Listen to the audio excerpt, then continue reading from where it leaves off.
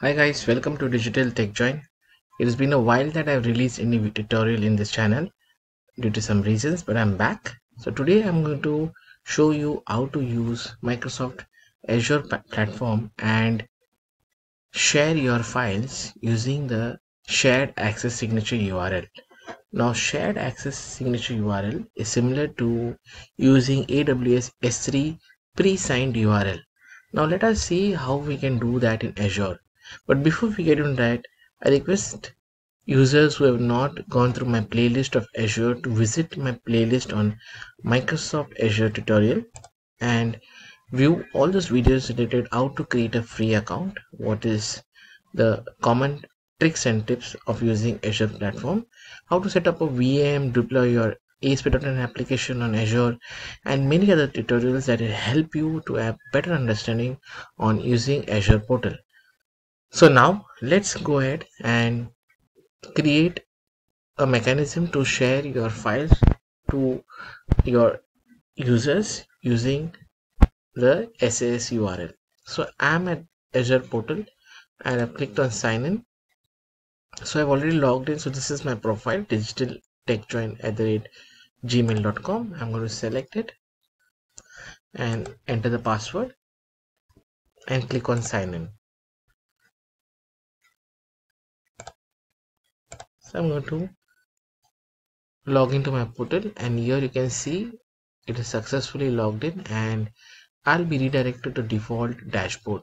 Now in my tutorial, I've also covered on some of the important aspects of using the Azure portal.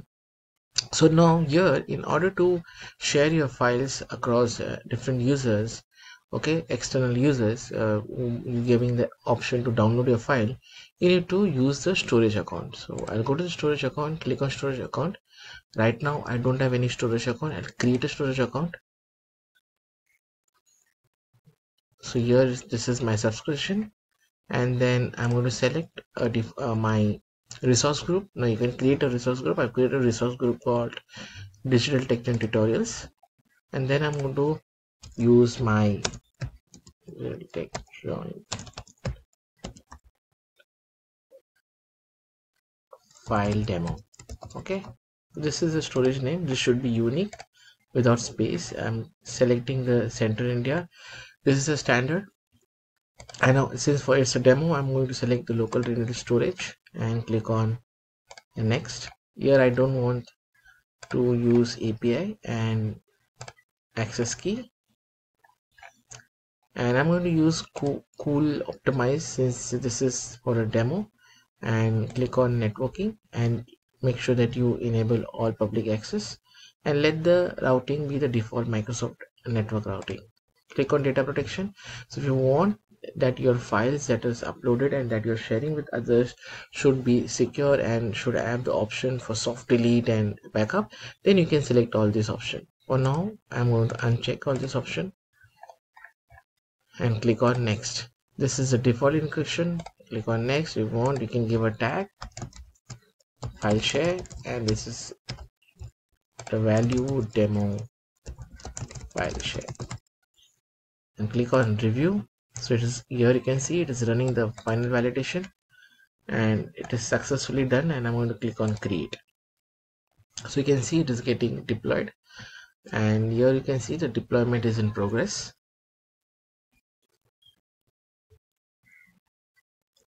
Yes, so the deployment is successful and we have successfully deployed the storage component. Let us click on go to resource, and here you can see Digital TechJoint file demo is created. Now this is my basically a storage account. Now within that, in order for me to provide an option, I'm going to click on container and I'm going to add a container. So I'm going to say demo container, and here you can see the option should be enabled for you to make an public accessibility to this account. Currently this is private and disabled. So now in order to make it private, what you can do is go to the configuration. In order to make public, go to the configuration option over here, and here you can see allow blob anonymous access. You need to enable it. Okay, and this is option that you need to enable it, and then you can save it.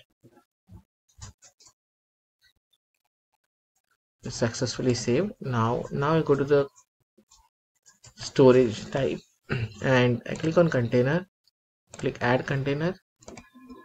Okay. So let me just check. Let us go to the configuration again. This additional setting that I must have missed.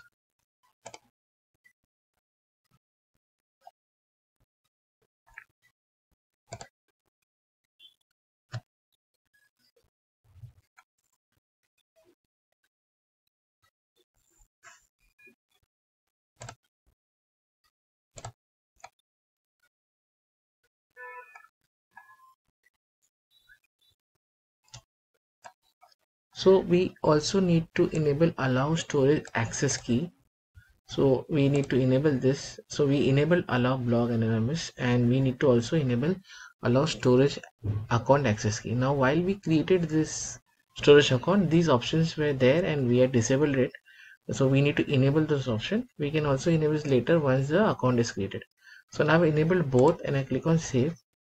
So now go back to my container, and here I should be now able to create a container. Yes, I am able to demo container, and instead of private I'm going to select container, okay, with read access for container and block. So this is important, and I click on demo container. So now you can see my container is ready and it's publicly accessible now.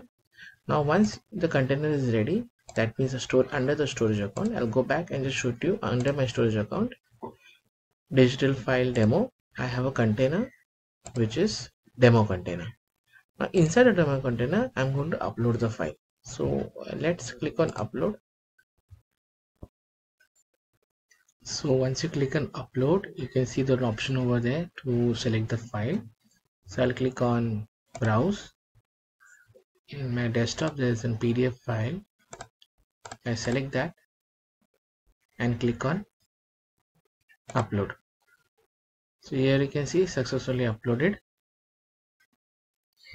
Now in order to save this file or share this file with other users, you will have to create an SAS URL. So I'll just reiterate. So once you go to your storage account, click on demo, then click on container, demo container. Here you can see my file is uploaded. Now if I click on the file, I get a property, and if I just copy this URL in the property and I try to access it, it will not allow any access. So you can see, yeah, it is since we created a container which is publicly accessible, you are able to access. However, you will always want that this URL that you're sharing should have an expiry date, and it should not be publicly, like, it should not be always accessible. In order to do that, what you need to do is that you need to go and click on the right hand side, the three dots, and there's an option called SAS, which is a shared signature, which is a shared access signature. Now here you can see the various options selected on sharing this URL with a predefined expiry date. So there is a start and a expiry date. So here you can see it started today, that is 6:39. This is the time, and it will expire tomorrow at this time. So what I'm going to do is that generate this SS, and I'm going to set a 5 minutes, okay, and this will be like the same date, just today's date, 27. Expiry date is okay. So what I'm going to do is that, okay, this should work now. Yes, that means this is valid till 5 minutes. So we'll see what happens if you're accessing this URL, okay, after this expiry date. Now here if you scroll down, there is one more option called allowed protocol. So I'm going to select HTTP and HTTPS and click on generate SS token URL, SS token and URL. So this is a blob SAS URL that I can copy. Now this URL is secure, okay, which has an expiry date, and if I go ahead and just paste that URL and enter it, I should be able to still see it, but this URL is as a token plus it has an expiry. So now in this case what will happen is that I can go ahead and share it with my users, but this is secure because it, first of all, it is secure, and second thing, this is a URL. So you can see this URL as a token, plus it has an expiry date and time. So now what we're going to do is that we can now share this on an email, and you can in your document or anywhere where you can share the URL, you can share it, and this file is now accessible. So you can click on this URL just, and then you can download this file. So it is also downloadable, so you can also do that. So now let us see after this expiry period, what is the message that you're getting on this URL. So I'll pause the video, and after this gets expired, I'm just going to access this file and see what is the error message we are getting it. But overall, we have understood the creation of the storage account. Then we created a container, and we made sure that the container is having container anonymous access, and then we uploaded the file, and in that option file upload we have got this generate SAS. And I recommend anybody who wants to share this option should be opted, which is as a temporary short period. So it can you can use this when you want to have any paid content, or you want to host any videos, or upload any videos with having a fixed or a defined expiry period. So let us see, once this expiry period date is, if it is expired, then what is the error message we are getting when we are opening the same URL in the browser.